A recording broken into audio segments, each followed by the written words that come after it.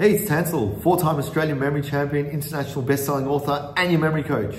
And today, I want to talk about memory coaching, right? And this is in relation to how it all works. If you want to be a memory coach, because I've learned so much as a memory coach, right? And to be honest, I didn't even know that I'd be in this position. I had no idea. And the reason why I'm here is I just want to pass on the knowledge, right? That's pretty much it, and help people as well. So let's get stuck into it. So what is memory coaching? Now, for me, memory coaching is not just helping people to remember stuff, right? Because if you want to be able to do that, you can just watch all these YouTube videos, all the lessons online, blogs, articles, books, information is there, right? That's easy. Like you can get all that information, learn it very quickly. So it's not about that. Memory coaching is about what you can use with that knowledge, right? What you can do with it. Because they don't necessarily teach you that in books, right? They can tell you, but you still have to do it, right? So memory coaching's about, okay, I've got this particular skill that I've learned. How do I do it? How do I use it in my everyday life? That's going to benefit me. Right? That's the thing. So when I work with people, I always try and understand where the person's coming from. Because once you understand the individual, then you understand, okay, these are the things that may work for them, right? I never say that will work because again, something that works for me may not work for other people, right? So I always get people to try things out. And that's the beauty of coaching in general is you can get people to try out stuff. And if something works, then great, you double down on that, right? So my coaching process is essentially, listen intently, write down a whole bunch of notes, right? So yes, I do take notes, right? I don't try and remember everything. I've got a bit of sunshine. Let me, I'll actually, there you go. That's a bit better. I have to, come on, sun. All right, that's fine. So yeah, I try and write down as many notes as I can, listen intently, and then try and formulate some questions around that, right? And maybe I'll block the sun. There you go. So that's a bit better. I try and formulate some questions around it to essentially dive deeper into that particular thing.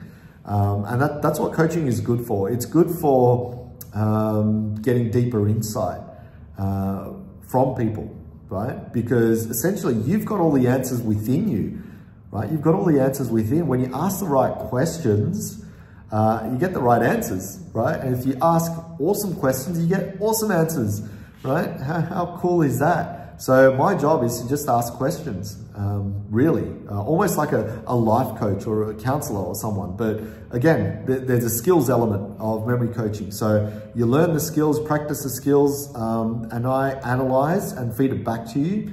And that's how that works. So what can you learn through memory coaching, right? Aside from the skills and practice and all of that stuff. As I mentioned, you learn about yourself, right? How do you work as an individual? Right? What works for you? Because that's important. And that's what I've learned for myself, actually. I had to coach myself, essentially. I mean, I never had a coach growing up, right? And then later on in life, I found out, gee, coach could really help me, push forward in life. And when I did get onto that, it's like, wow, okay, I should have done this earlier in my life. So I know the benefits of coaching.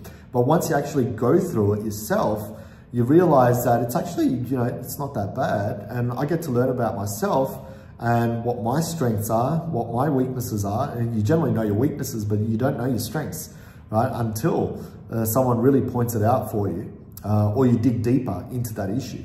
So you learn more about yourself. So for example, right, I've got many clients that have an issue of anxiety and stress. Now, you probably think, well, memory coaching, it's not even related, right? But here's the thing. If you're stressed and anxious, you're telling yourself some sort of a story. Okay, come on, bloody sun.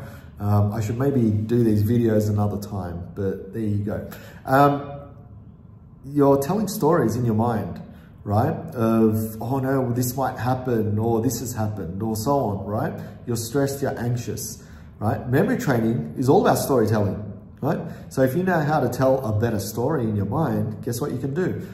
You can rewire the brain in a way where it can help with your stress and anxiety. So currently I've got a few clients at the moment that is going through this exact same process, right? One client that is so stressed about being with a particular group of people, right? Playing out a lot of narratives and scenarios in their head. And what I essentially said was, well, instead of playing out those scenarios, right? Write those scenarios down, your feelings, everything that you're feeling.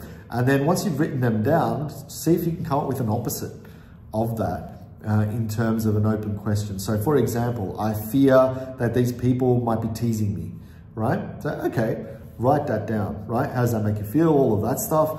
And then you go, okay, what could be the opposite of that? You know, maybe they're saying something good about you. Okay, you know, that changes the feeling now of feeling ridiculed to feeling loved or whatever, appreciated, right? You don't know what's going on, what they're saying, right? So it's irrelevant, isn't it? Unless you go and ask those people what's going on. But generally, if you've got a fear of that, you're not going to go and do it, right? Hopefully this video comes up okay, right? So anyway, because of the lighting and all that sort of stuff, but yeah, want to make sure that the stories that you tell in your brain are heading towards that positive. And it's not as simple as saying, just tell a positive story. No, you got to acknowledge the negative stuff, note it down, and then try and, you know, move away from that. So yeah, you can visualize people saying positive stuff. Even better is just ignoring altogether, but that's a hard thing to do. The brain does not simply ignore, it creates scenarios, right? And the scenario in this case, which is years of built up scenarios, mind you, it's not just a once-off thing that happens to people. It's like years and years of, you know, skill that's developed of making these mental narratives and creating anxiety. So if you can change that to something like, oh, these people are saying good things about me, that's great. Then yeah, maybe that's better. Because at the end of the day, like I said, you don't know what they're saying. So you might as well make up something good and feel good, right, in the process, rather than feeling bad until something happens that's, you know, that's not bad at all, right? So it's better to feel good and then get disappointed later on than to feel bad and not be disappointed, right? Because if you're feeling good, right, what's going to happen? That's going to attract a whole other heap of good things towards you, right? But if you're feeling crap, you're going to attract that as well. That's the issue. So yeah, getting back to memory coaching, that's the kind of stuff that it helps you with, right? Understand the deeper meaning of using your brain. And if you know how to use your brain to your advantage, you've won, right? You're the winner in life. That's it. No one can touch you. You're unstoppable, you know, domination mode. You know, and I speak about domination mode in my, you know, other videos as well.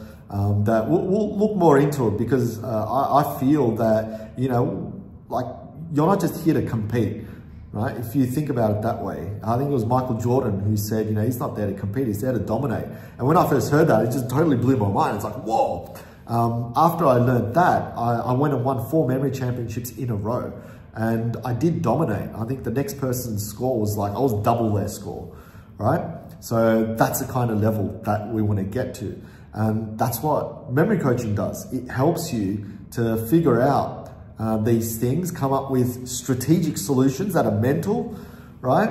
And then go and absolutely dominate, because no one's stopping you now. Nothing's stopping you. If you've got barriers and blocks and fears and all that sort of stuff, then that goes away. And imagine a life where you have no fear, right?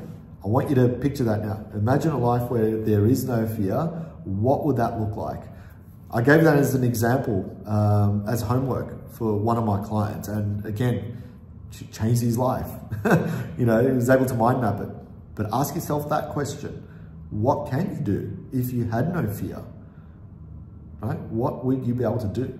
You know, you can even write it down in the comments if you like, right? What would you be able to do? I mean, I'm sure so many people would be empowered just, you know, hearing what you're able to do, and then you can write your own. In fact, if you voice your, you know, I guess communicate to us what you're able to do, then maybe that's going to help you do it even more because you're externalizing it now. You're letting it go.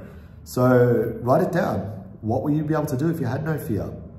Right? It's such a beautiful thing, knowing that there is no fear. It's just, you that's blocking it. No one else. You can't blame anyone, right? It's only you. You've got the total power, total control. And once you know that, then you can go out and do anything. So that's the power of memory coaching. So if you want to work with me, I do have a limited number of spaces that I see people. So get in touch, below. I'll have it in the description. And we can at least have a conversation and see if, memory is the thing for you, because it may not be. It could be that you might just need to read a book and that's it. I mean, I've read so many books that's changed my life, right? And I'll probably go through that in another video, but if you do need help, or if you need guidance, assistance, or where to go, whatever, let's just have a chat, because, if I can at least assist you in any way, then great. Right? So there you go. There's a video on memory coaching. I had no idea which direction that it was going to go to. But again, the whole idea for me is about telling you that memory coaching is just not about retention and remembering stuff. It's so much deeper than that. And again, it's about finding yourself. So if you want to be the best version of yourself and you want to dominate, then that's where we can play, right? Get in touch. We'll have a chat and see where that goes. So hope you enjoyed the video. And if you have any questions, feel free to comment down below. Like, share, subscribe, do all that stuff. And I'll see you in the next video. Cheers.